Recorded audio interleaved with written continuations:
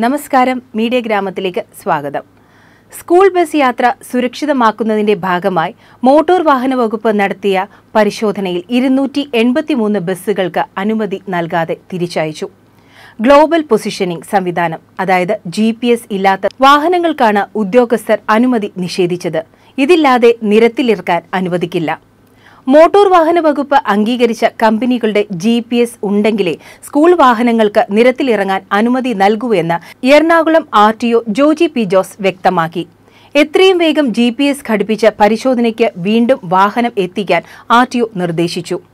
ഒരു GPS വാങ്ങി ടെസ്റ്റിംഗിന് കൊണ്ടുപോകുന്ന വണ്ടികളിൽ മാറി മാറി ഉപയോഗിച്ച് നടത്തിയിരുന്ന തട്ടിപ്പും ഇത്തവണ നടക്കില്ല. വാഹനങ്ങളിലെ GPSകൾ RTO ടാഗ് ചെയ്യും. ഇത് പൊട്ടിച്ച് മറ്റു വാഹനങ്ങൾ ഉപയോഗിച്ചാൽ പിടിക്കപ്പെടും.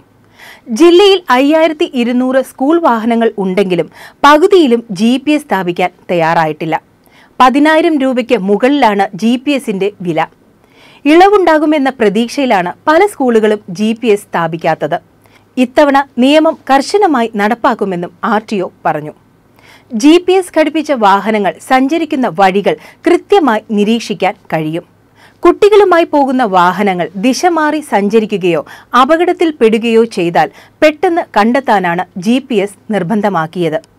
പെർമിറ്റ് വ്യവസ്ഥയുടെ ഭാഗമായതിനാൽ GPS ഇല്ലാതെ വാഹനങ്ങൾ നിരത്തിലിറക്കിയാൽ സ്കൂൾ അധികൃതർക്കെതിരെ നിയമ നടപടി വരും.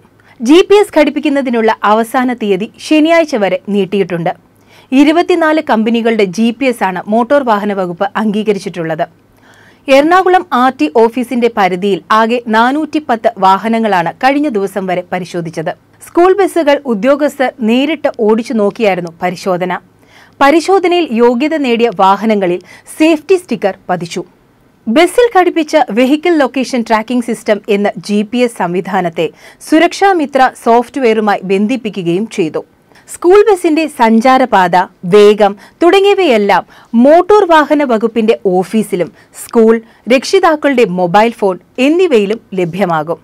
ബസിന്റെ നീളം അനുസരിച്ച് 2 മുതൽ 4 വരെ പാനിക് അലാം ബട്ടണുകളും ഉണ്ടാവും. വിദ്യാർത്ഥികൾക്ക് ഡ്രൈവറുടെ അടിയന്തര ശ്രദ്ധ ആവശ്യപ്പെടുന്നതിനാലാണ് അലാം ബട്ടൺ.